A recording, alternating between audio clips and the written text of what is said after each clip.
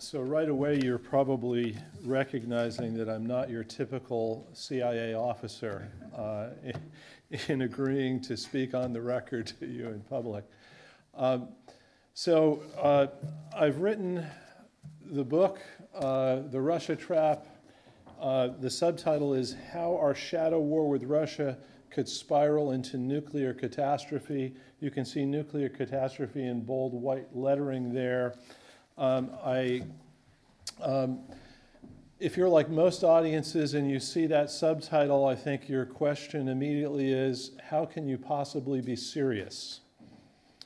Because this question of nuclear catastrophe between Moscow and Washington sounds like something out of the mid-20th century.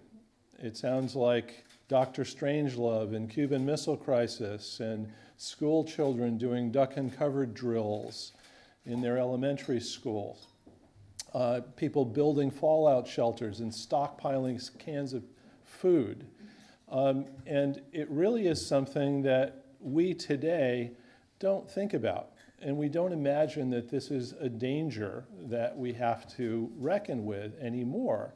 We've been there, we've done that. The Cold War is over, the good guys won, and we've moved on to other problems, ISIS and Donald Trump and various other things that we want to worry about, climate change. Nuclear catastrophe is not something that is really on our list of things that keep us up at night anymore. And I argue in the book that it should be.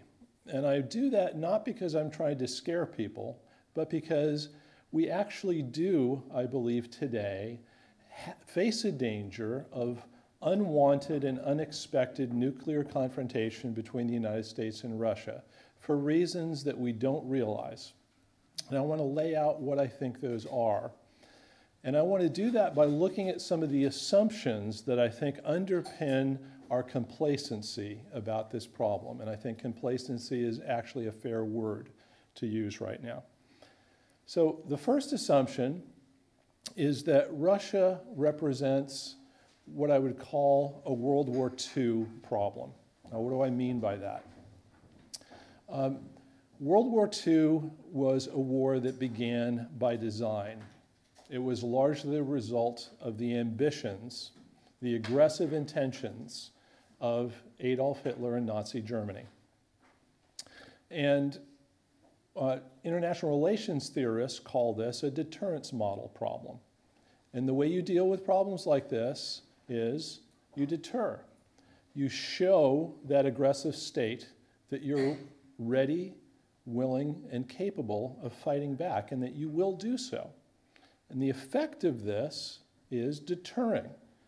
That aggressive state realizes that it's in for a fight, that it will face real costs, real blood, and it reconsiders its intentions as a result, and you avoid war. And the one thing you don't do in dealing with a World War II kind of problem is appeasement. We've learned that lesson from Munich in 1938 very well, and we're applying this to Russia today.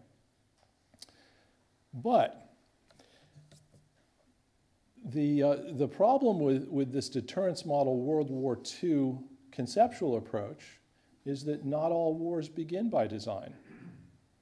Some wars spiral into being through an escalatory dynamic, a chain reaction of events that people don't foresee and don't fear. And that's what happened in World War I.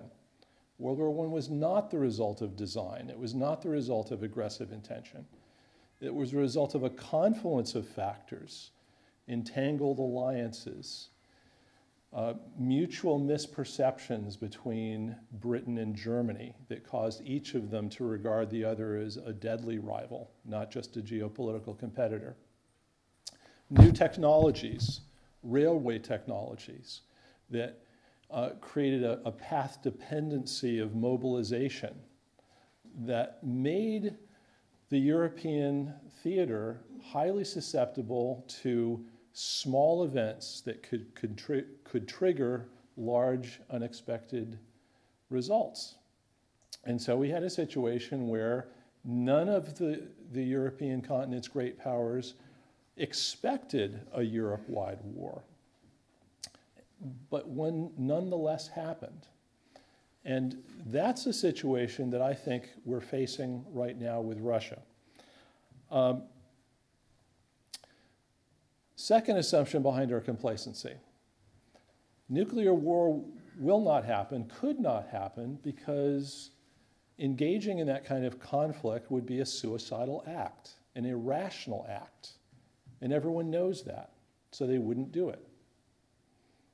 Now, the logical outcome of that assumption is we can engage in a robust shadow war with Russia without danger that this would cross into the threshold of a genuine shooting war. And that kind of shadow war is going on right now between the United States and Russia. In the cyber domain, we're fighting it out quite robustly with each other. A lot of this doesn't show up in the public domain. Not a lot of it gets reported. You see small hints of this in press reports now and then. But behind the scenes, in the digital domain, this is going on every day, and it's quite robust. In fact, the United States has created a new national cyber strategy that is called persistent engagement. It's also known as defending forward. And it's premised on the idea that we have to fight it out in the digital domain quite aggressively. And why is that? It's because defense, deterrence, doesn't work in this cyber competition. The offense has such a stark advantage over the defense that offensive cyber actors can penetrate just about any system they want to penetrate. It's a matter of will, not capability. So if you want to get into a particular system, you can, given enough time and a little bit of technological sophistication, you can penetrate those systems. So the implication of that for the defense is, well, playing defense doesn't really work. I can't prevent intrusions, and I can't really deter them, so I've got to go on offense. I've got to play defense by making that other side have to contend with my intrusions. I'll take down the botnets, force them to rebuild their capabilities. I'll get into their systems and force them to reckon with what I can do to them. I'll hold some of their systems at risk. Implant cyber bombs, malware that I could detonate at some point in the future, and cause them to worry about what would happen if they were to detonate these cyber bombs on our side. Now, we believe that the net effect of going on offense will be to create stability in this digital domain. But I think there are some problems with this that have bigger implications for why we might get into a spiral with Russia that we don't expect. What are those? Well,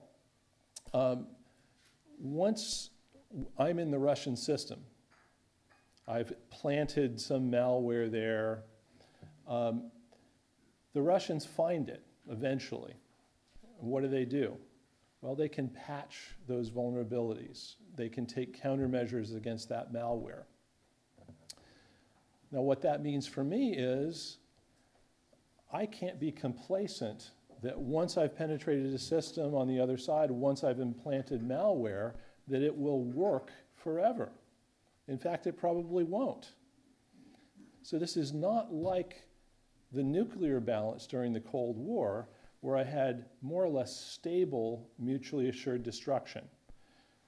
You know, I've got strategic nuclear missiles that I know are a stable and reliable retaliatory second strike force that gives me the assurance that the other side knows I can destroy it at any given time, and that imposes some caution, some restraint, and strategic stability as a result. In the cyber domain, the dynamics don't work like that at all. I've got to constantly be looking for new vulnerabilities because the old ones go away. They pop in and out of existence, sort of like subatomic particles. And the malware that I put in the other side's system to take advantage of those vulnerabilities also goes stale. It doesn't work forever. So I've got to constantly be updating this, developing new malware, finding new vulnerabilities. And the other side is driven by exactly those same concerns.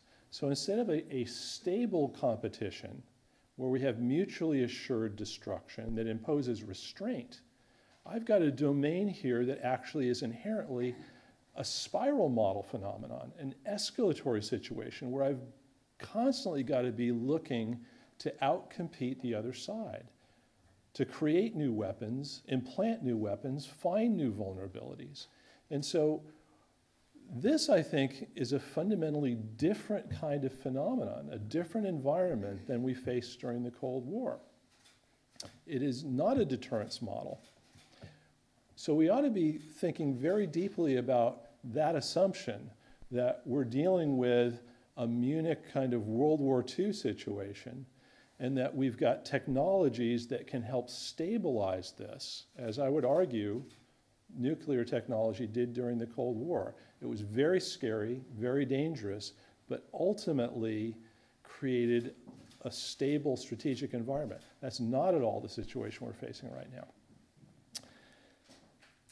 Assumption number 3, the measures that we took during the Cold War to manage the dangers of that competition between the United States and the Soviet Union are still at work today.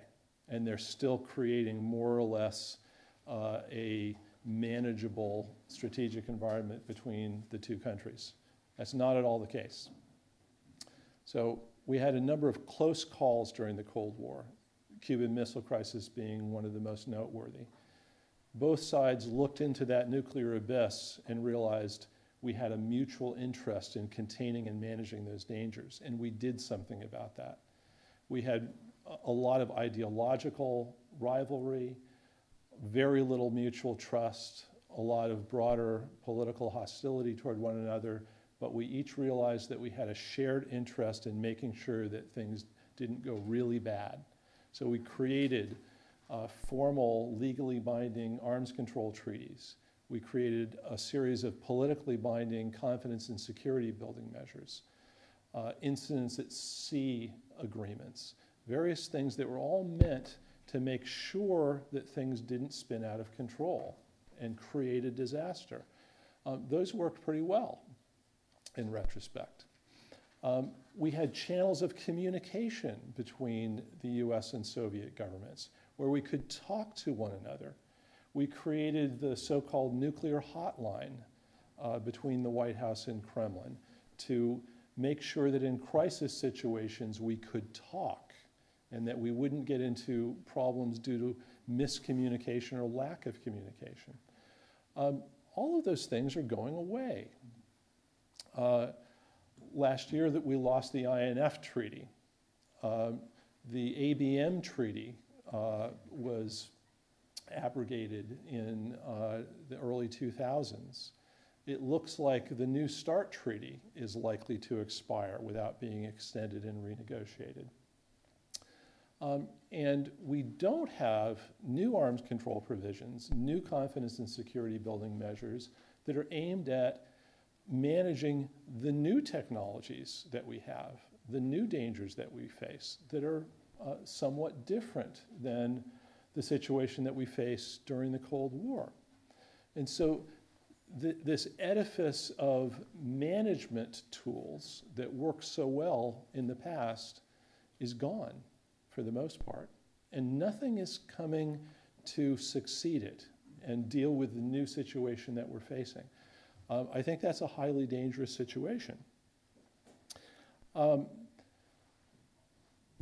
I want to talk a little bit about how we could wind up in a conflict that we don't want by talking about what I regard as a very realistic scenario so that I can bridge that world of theory with the real world of how this might play out.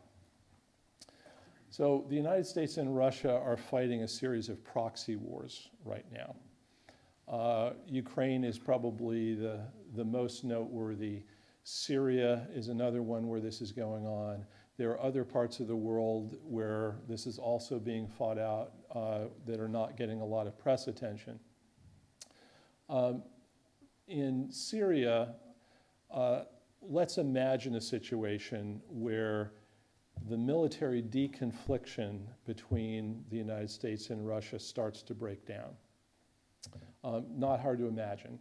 That deconfliction channel has worked fairly well so far, but it worked fairly well in circumstances in which the broader missions of the United States and Russia in Syria were largely compatible. When we're each fighting ISIS in parallel, albeit through different means, but our goal was still essentially the same. Relatively easy to deconflict because there's not a fundamental conflict between our purposes there. That has changed recently. The United States is now saying, yes, we want to fight ISIS, but we also have some other objectives, one of which is explicitly to prevent the Syrian government and Russian forces from taking control of oil and gas fields that were once controlled by ISIS. Well, that's not a deconfliction problem. That's a confliction problem. If what you're saying is official US policy is to prevent Russia from taking control of certain parts of Syrian territory, you're now talking about a fundamental incompatibility of Russian and US purposes. So how do you deal with that? You're not going to deal with that through a deconfliction channel. You actually have to talk about how you manage this problem. And if you don't talk about it, you're going to figure this out on the battlefield. Now, that's a dangerous situation.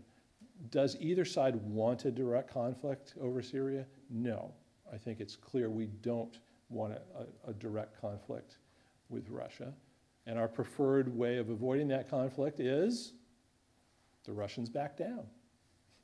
They realize that we're serious. They realize that we're going to stop them from achieving certain goals in Syria. And they say, okay, we're not going to go there. We don't want that conflict. And what happens? We win. We achieve our goal. What happens if that's not how it works out in the battlefield? What if the Russians see an opportunity to achieve something with a little bit of risk, perhaps, but one where they think they can actually achieve their objective? What do we do? Let's spin this out a little bit and say, well, okay, the Russians manage to achieve a small victory on the battlefield tactically. They take an oil or gas field somewhere that's valuable. And the United States says, well, this is not good. This aggression will not stand. We need to do something about this. We start to get into a confrontation. We put forces on the ground in this area in a hostile, threatening way to put an exclamation point on our communications to Russia. This is not okay. The Russians start to worry that there actually might be a military confrontation in Syria, and what do? Well, one of the things they want to know is, what are our intentions? Are we going to follow through? So how do they figure out that question? Intelligence. They want to gather intelligence on our intentions. And they're doing this in a very real-world kind of thing. This is not theoretical. They want to know, are U.S. forces going to attack Russian forces in Syria? How are they going to do it? What are their targets? Well, the best way to do that in the 21st century is through cyber espionage. It's to penetrate U.S. command and control systems, to try to get targeting data, figure out what it is that we're planning to do. Now, here's where things start to get very interesting. Because let's imagine that the Russians actually penetrate a US command and control satellite that controls our ability to use Tomahawk cruise missiles, for example, to launch strikes into Syria. And we detect that intrusion. The problem that we've got on the defensive side of all of this is figuring out who, first of all, penetrated this system. Let's say we're able to understand that it's the Russians. The next question is, why are they there? Because if I'm a systems administrator, if I'm playing cyber defense, and I find somebody in my system, I know two things. One, they can collect, download all kinds of data from that system, but they also can sabotage it. They can alter, corrupt, or destroy that data. They can cause my system to malfunction. And I can't know, just from the fact of their intrusion, what their ultimate intentions are. So if we're in a crisis situation with the Russians over Syria, each side is worried about what the other side might do, and I'm working in the White House and the National Security staff, and I get some calls from the National Security Agency and CIA saying, we have a problem here. We think there are Russians in our command and control system. I've got to write a memo to the President of the United States, and I'm going to say to him, bad news, Russians in our command and control system. And I'm also going to say, and we don't know what their intentions are. It could be to collect information, could be to sabotage the system. And here's the really bad news, and this is something that I think the general public doesn't grasp. Those command and control systems control not just conventional systems, they control nuclear systems as well, because we've had an intermixing of conventional and strategic nuclear forces over the decades since the Cold War. Why? To save money, and because we didn't think this was a particularly significant development. This was an efficiency. But the upshot of all of that is, in my memo to the President of the United States, I'm going to say to him, we can't know whether if you push the button to launch strategic nuclear forces that it will actually work. Because we've got intruders in that system that may be able to, and we're not sure, interfere in your ability to do that. This, I think, is a classic example of what the theorists would call crisis instability. And the really bad news on all of this is we don't think we should be talking to the Russians about this. Why? Because of that World War II model that is driving how we're conceiving of the problem.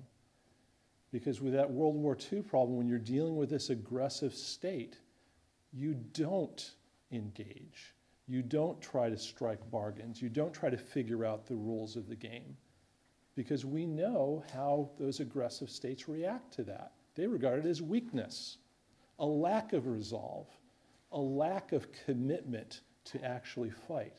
And they take advantage of that weakness. So you don't do that. So we have a situation here where the prescription that we're applying to the problem is actually making the problem itself more dangerous, more difficult to resolve. Because in order to cope with the situation that we're facing today, where we have these new technologies, this entanglement between capabilities, where we have a geopolitical competition that is producing a lot of potential crises, a lot of potential triggers, and the edifice of management that we used to use during the Cold War to contain all of this is going away. And our reaction to this is, don't talk to the Russians, because that will make the situation worse. We lack an ability to manage these situations. And I would argue, and I think this is the big takeaway from my book, we need to be talking about how to manage these situations. We need to engage about rules of the game. We need to recognize that we're in a new situation that requires new rules, and it requires engagement. And that engagement should not be regarded as rewards to the other side for bad behavior. We engaged with the Soviet Union despite the fact that there was very little trust, despite the fact that we were bitter ideological opponents. We can do that today. And I think it's very much time for us to begin that kind of engagement. So, thank you.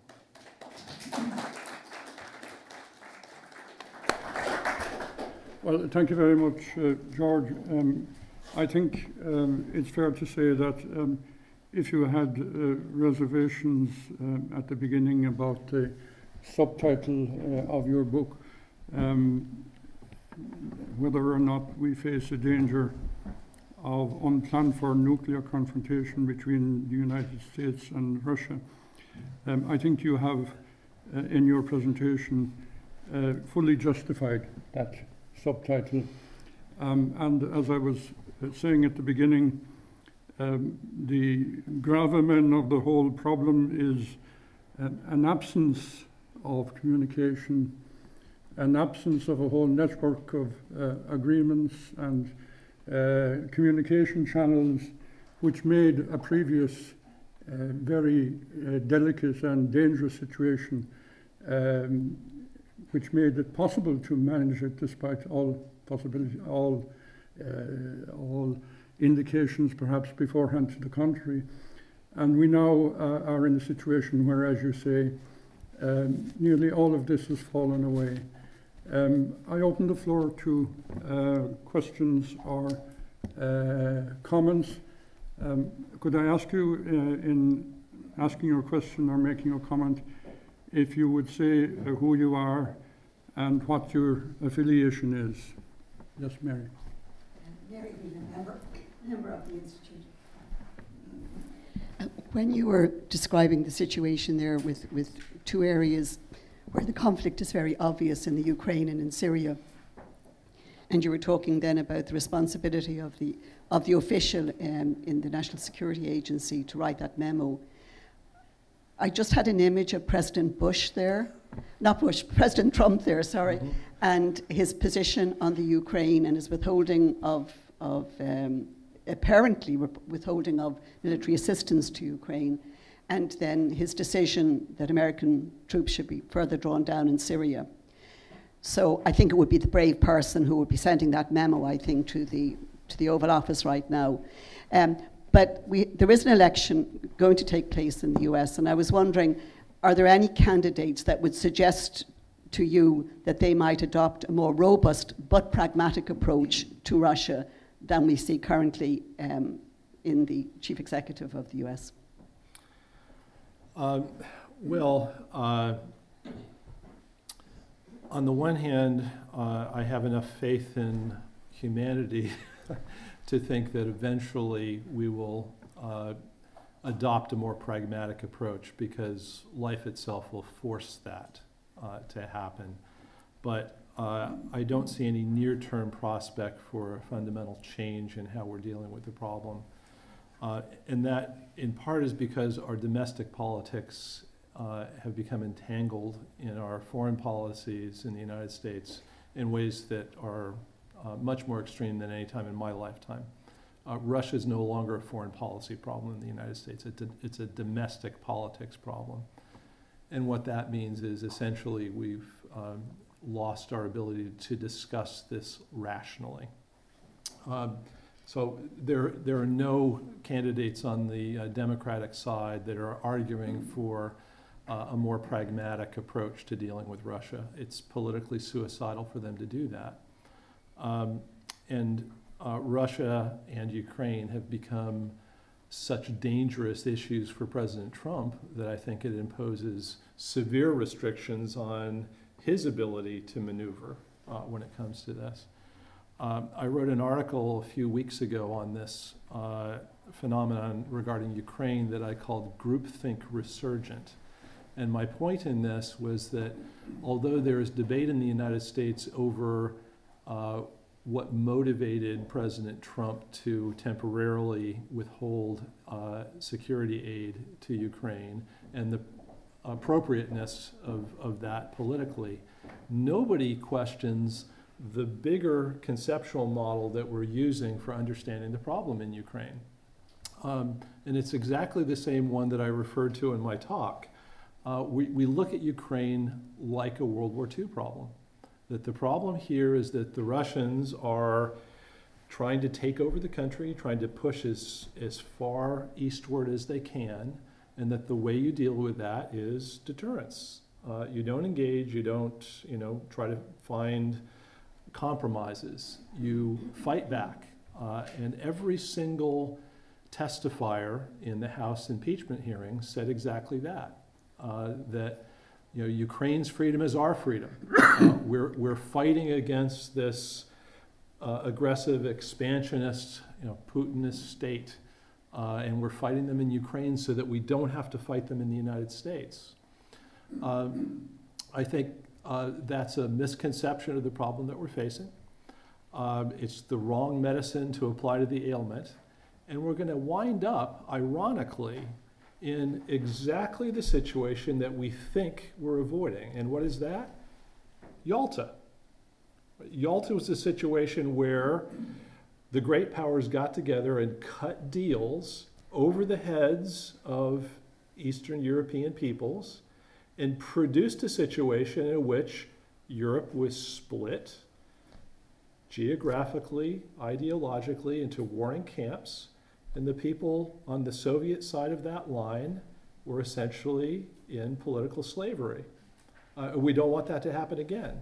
And we think it won't happen if we fight back in Ukraine, but I think ironically what's going to happen is we're going to end up with a north-south dividing line running through the middle of Ukraine, and a divided Europe between a Russian sphere of influence and EU and NATO sphere of influence that is highly unstable and quite dangerous, precisely because we're applying the wrong medicine to that ailment. The reality in Ukraine is that neither side can win. We cannot bring Ukraine intact into NATO and the European Union exclusively and have that country remain whole, because eastern portions of that country, Russian-speaking portions of that country, will fight back. They are fighting back, not just because the Russians are helping them.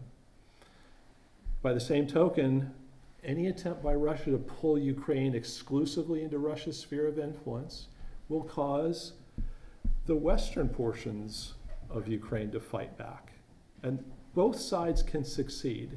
They can't succeed in pulling the whole country one way or the other as a whole, but they can certainly prevent full victory by the other side. And the result of that is going to be a country that's divided in two. And that should not be our objective. I think it's a highly unstable outcome if that's where we wind up. Yes. My name is Paula Kelleher, and I work at BNY Mellon, a large international bank. So we hear an awful lot about, US bank obviously, hear a lot about cybercrime and all the things that are being done. So it is a very fast-moving world. And I think my question is around then, if you like, the traditional ways of tackling problems that you've outlined, and the modern way where, the cyber thing seems to happen behind closed doors and people don't speak to each other.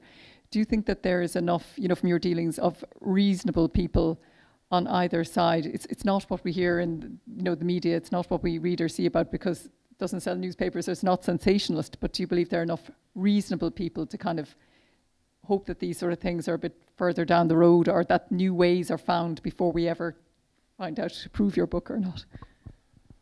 Right. I certainly hope my thesis is not proven. That would be a disaster. I do think there are enough reasonable people out there. The problem is they're essentially disempowered in our current political environment, which actually promotes polarization. It forces people to choose sides. It penalizes those that seek some sort of pragmatic, more centrist approach to things. And there's no easy way of tackling that problem. The things that have produced this current situation are, deep societal factors that don't lend themselves to easy policy fixes. And many of them are out of control of state government apparatuses. So I do think that the good news is there are a lot of reasonable people out there that do want to tackle these things pragmatically. The bad news is they're working in an environment that disadvantages them, and fixing that broader environment is a formidable task. Yes. Thank you very much. My name is Valerie Hughes. I'm with the Irish Syria Solidarity Movement, or a member of that. And I just wanted to ask you about the medicine. You were talking about medicine being applied for Ukraine, but the medicine for Syria, in Idlib, your national interest article just recently said it was winding down, but the WHO today said it's among the world's worst situations. It's horrendous what's happening at the moment. And Russia, our own Malaki Brown, working for the New York Times, has done exemplary work exposing Russian bombing hospitals. They've caught them red-handed bombing hospitals. And it's just the whole idea of dialogue when that's happening, Macron reaching out to Russia, but not including, is it just oil that America, the whole thing of protecting people from genocide seems to have completely gone out the window. And yet they're using this awful never again narrative, like Vice President Pence was saying, today we remember what happens when the powerless cry for help and the powerful refuse to answer. He said that at the Auschwitz Memorial, and it's really wrong to keep that, in the narrative. Since I'd just like your opinion on that, please. Thank you. Well, I think you've highlighted a very difficult issue where several things that are each good are in conflict with one another. And I think those are the kinds of ethical problems that are most difficult to deal with, where you have two things that are good that are in tension with one another. Right? So it's good to try to establish peace, to end war, to end violence, right? Also good to defend the sovereign right of peoples to make sovereign decisions about what they're doing. What do you do in a situation where that principle of sovereignty is in tension with that principle of human rights? We've had to deal with lots of situations like that recently in the Balkans and in other parts of the world. And that Westphalian world of saying, hey, we experienced decades of devastating warfare because of this religious conflict, this clash over beliefs fundamental to what we value, and we're not going to resolve those tensions. We're going to say to ourselves, you know what? Good fences make good neighbors here. We're not going to. The Protestants aren't going to win. The Catholics aren't going to win. We're going to agree to disagree. We're going to create a state system where we'll defend the sovereign rights of states to decide how they want to govern themselves internally and minimize the prospects for war as a result of that. Well, what do you do in a situation like that when you see a state authority using that sovereign right to abuse its own citizens? Now you've got things that are each good that are in tension with one another. And Syria is another example of that. And I don't have a good answer for how you reconcile that problem. I would say my instinct is you try to find a balance. You don't say, well, we're going to prize this one to the exclusion of this one, and we're going to defend an absolute right to sovereignty at the expense of the human conditions of the people inside the country. And you don't do the other either. So what this is really about, I think, is how do you find a balance between these things that's pragmatic? And I can't tell you what that is. I will say that it requires talking. It requires negotiating. It requires engaging and debating over how you find that balance. So I do think that one of the requirements is we actually have to talk to one another about how we manage these problems. And don't approach this from the point of view of, well, the other side is actually purely evil, and we're purely good, so it's a good-evil fight. I don't think that's it. Yeah. No. Noel Dorr, a member of the Institute. I think your last point is material for a seminar and is of great interest. But just to return for a moment to the Syrian case, you talked about the danger of a confrontation in Syria, and it's quite obviously the case. A relatively minor aspect I want to ask about the particular casus belli, or basis for a conflict that you mentioned, that it would be the United States wishing to deprive Russia and Syria of certain oil fields which were held by ISIS. It seems to me rather unlikely. I appreciate that it's just an example, and your general point is correct. But it seems to me rather unlikely, because I just wonder if both the United States and Russia are apparently more or less self-sufficient in oil resources, and oil and gas are depreciating in value in this world of climate change. Is it really the case that the United States would be prepared for a confrontation in Syria, which would reduce, in effect, to depriving Syria of whatever amount of oil and gas they have, which probably is not as great as in Iraq, in any case? In other words, was your example, it was rather worrying to hear that the United States might be, in your view, prepared for a confrontation on that particular issue. I realize you were only giving an example of a possible area of confrontation. Yeah, well, your question gets to another conceptual prism that you can use as an analyst to understand how decisions are made. If you're looking at this through the lens of the rational actor model, where you have a unitary state government making decisions based on national interests, you're absolutely right. Those oil and gas resources are relatively unimportant to the United States from the point of view of national interest, not something that we would or should go to war to defend. It doesn't matter. The United States has become a net exporter of petroleum products. The Persian Gulf, which was once so central to U.S. national security interests, not as important by any means today as a result of the changing energy situation. And oil resources in the world generally are less important than they used to be, as we're seeking to pivot from our oil dependence and develop new sources of energy. So yes, from that point of view, makes no sense whatsoever.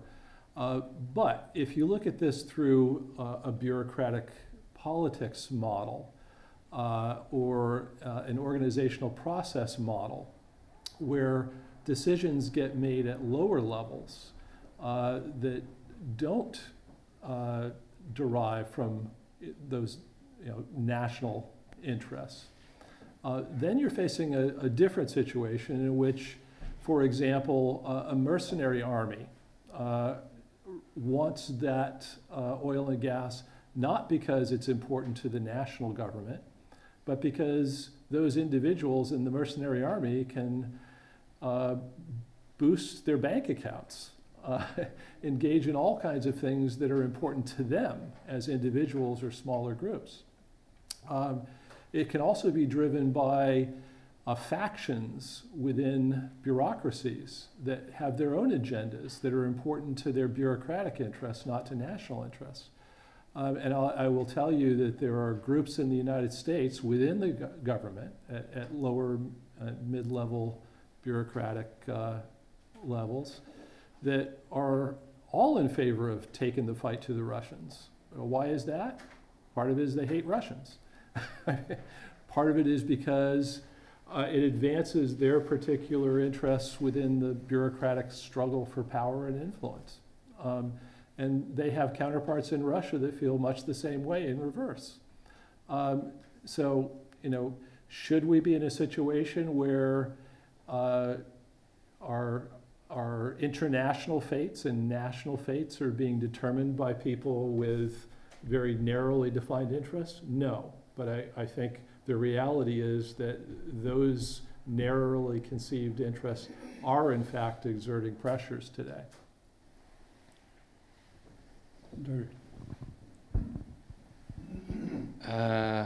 Derry Fitzgerald, a member of the Institute.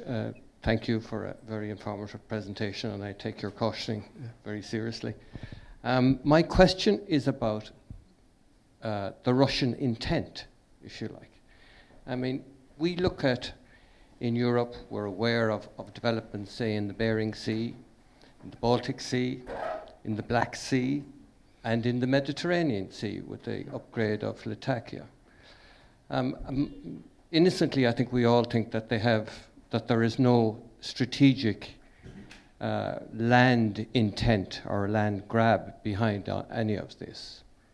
Is that a fair assessment from a Russian perspective? Well, there are a few big schools of thought on this question. There's the offensive Russia school of thought, which essentially posits that Russia went through a very difficult post-Cold War period in the 1990s and is now coming back, and it has very big ambitions. It wants to undermine NATO, essentially break up that alliance, break up the European Union, reestablish its control over its former empire, first in the former Soviet Union, but secondly, the broader Soviet empire outside of the USSR itself, and is on the offense. And so the intentions are quite big. There's a contending school of thought that says that all of this is defensive, that Russia reacted to NATO enlargement the way any state would react to the approach of a hostile military alliance to its borders, and is essentially playing defense to deal with this Western threat. My own belief is that both of those schools of thought are partially right. And that's what makes this problem so difficult to understand and so difficult to deal with.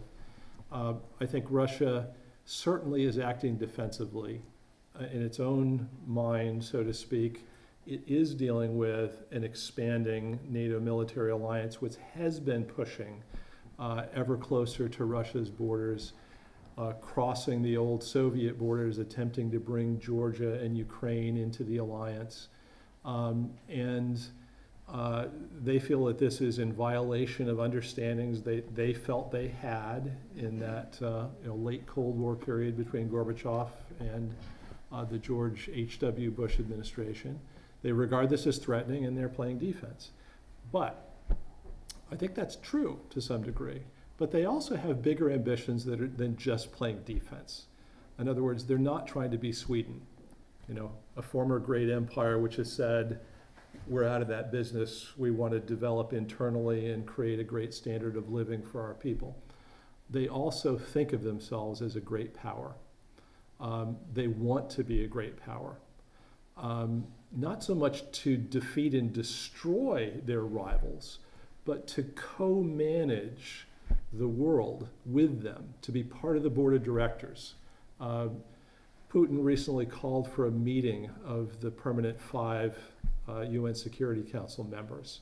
Why?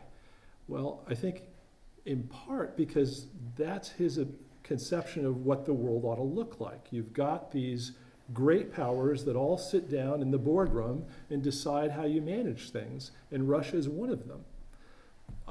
So it's not like they're just trying to play defense. They don't have these broader ambitions. They want to be a great power. In fact, they think that Russia can't survive unless it is a great power, which is sort of a paradox. It's a mix of offensive and defensive motivations, and it makes all of this very difficult to sort out and difficult to deal with. We have little time left, but I have 3 questions notified. Maybe we could take them together, if it's all right with you. Conor? Conor Daly, Slavonic Studies Department at Trinity College Dublin. My question is along these lines. It's following up the previous question, but you've identified a scenario where the problem is being misdiagnosed, and as a result, reasonable people, the voices of those reasonable people on the United States side are not emerging for various internal reasons. I'm wondering, what's your take on the internal dialogue within Russia, given in particular, the succession problem that Vladimir Putin is facing at the moment. Can I just outline one possible prognosis that Valery Soloviev, who's a well-known analyst, has advanced? He's saying that by Victory Day in May, Vladimir Putin will be able to announce that he is the president of the Союзное государство, this confederation of Russia, Belarus, and parts of Ukraine and other lands to be specified. And that we can expect that announcement very quickly, and that we can expect a very turbulent February and March 2020. Do you think there's anything to that? And here, yeah.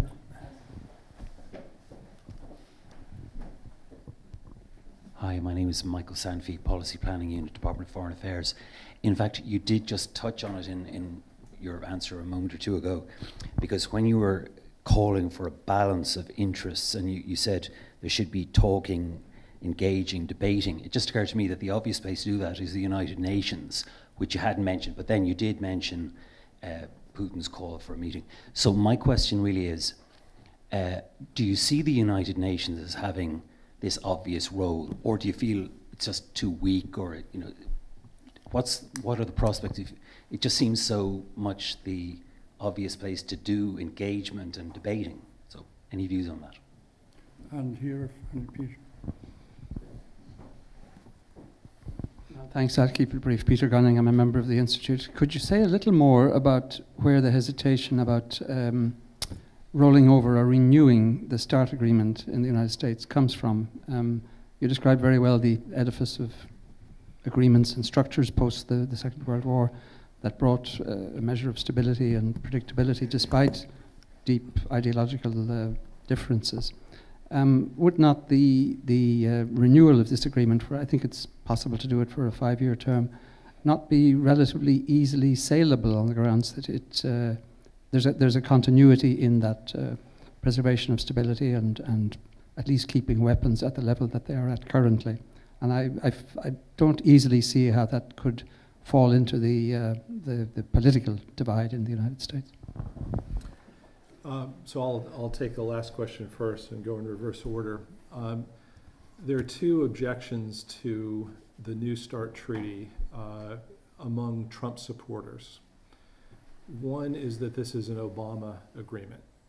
And I think one of the best practical guides to what Trump's policy will be on any given issue is, what did Obama do? And I'll do the opposite. I'm only half joking there, unfortunately. The second problem, though, is what you might call the Jacksonian tradition, which Walter Russell Mead has written about in American foreign policy. One that has not been very popular until very recently, but one that I think President Trump really embodies. And the Jacksonian tradition is really one that doesn't call for engagement in the world, that essentially says the United States, not only doesn't need to engage, it really shouldn't. It should mind its own business internally, focus on the well-being of the American people, and you deal with potential challengers or adversaries abroad by hitting them very hard with a very big stick, much the way the United States dealt with the Revolutionary Guard's commander in Iran, Soleimani. I think classic Jacksonian approach. We didn't try to strike a deal. We didn't try to manage some sort of balance of power within the Persian Gulf area that a realist tradition would call for. We didn't work through international organizations to try to reach some sort of deal where the liberal international tradition would lean. We basically said, bad guy, you're doing bad things, boom. How you like that? And don't do this anymore. And everyone out there should recognize that these are the consequences. And then you go home and mind your own business for a while. Now, what does this have to do with arms control? Well, arms control interferes in your ability to wield that big stick. You're tying a hand behind your back. And so arms control is not the solution to all of this. The solution is to be as strong as possible, to show everybody that you're willing to use this might, and then they sober up and they don't challenge you, and then you can, go home and mind your own business. That's a more formidable challenge, and it's very much resonant with, I think, the Trump base in the United States of people that essentially don't want to engage in the world. They regard the world with suspicion, and they believe in being strong, not looking for fights, but when people pick on you, showing that you're willing and able to fight back. United Nations, I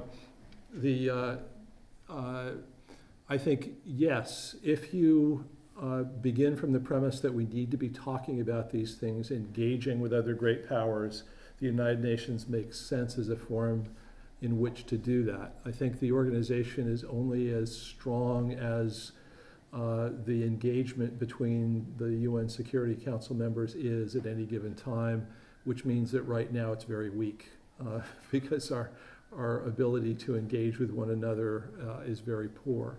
And moreover, I think there's a lot of suspicion in the United States among those Jacksonians, among a lot of the base supporters of President Trump, that think that this is a threat to US sovereignty, to our ability to act independently with the kind of room for maneuver that they think we need in the world. Regarding Soloviev and where President Putin might ultimately go in terms of some sort of union with parts of Ukraine and Belarus, I wouldn't rule it out, but I don't think it's the most likely scenario for a variety of reasons. One is that I think there's little support for that in Belarus itself. There was a period where I think that there was some sympathy for this sort of thing in Belarus. Right now, what I see is the Belarusians attempting to maneuver between the West and Russia, using engagement with the West as leverage to fend off excessive pressure from Russia, and vice versa. And it makes sense if one looks objectively at Belarus's geopolitical circumstances to pursue that kind of course. In Ukraine, I don't think Putin actually wants to unite with the Donbass, with Novorossiya. There is certainly a large segment of popular opinion in Russia that favors that sort of thing. Putin has resisted that pressure for reasons that I think are very pragmatic. It would be expensive, difficult to do, and would probably actually sacrifice the geopolitical advantages that Russia has by keeping eastern Ukraine part of the broader Ukrainian state. And the primary advantage is that it reduces Ukraine's flexibility to join NATO and the EU. It's basically an internal political veto that is very much to Russia's advantage. It goes away almost entirely if Russia takes over that territory. So I don't think those are very likely. I think he has other alternatives for maintaining some hold on power. I think he will step down from the presidency. He will probably take some alternative position that gives him some degree of power, but probably less power, at least on paper, than he's now got. But it will give him an insurance policy, insurance that he himself won't be attacked and arrested, and his allies won't be attacked and arrested in the future, and some insurance policy that what he built does not go away altogether in Russia. And I do think he cares about the long-term fate of Russia. I don't think he's in it entirely just for Putin. I think he does have some concern about making Russia great again, to coin a phrase. Thank you very much. Of course, there is a precedent for his taking a position that has less power on paper previously, and we saw what that resulted in. I'm not saying that he's going to come back as president, but I think a lot points to his ambitions to come back to a position where he still has quite a lot of influence. George, we thank you very much. It struck me in your presentation that when you were talking about a member of the national security establishment writing a memo to the President of the United States, that you could speak with intimate knowledge of what this might imply.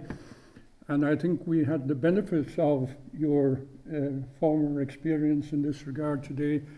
But more than that, it is clear to me that you have given an awful lot of productive thought to all these important questions. And might I say humbly that I agree with entirely with what you have come out with as a result of this profound thought that you have given to it.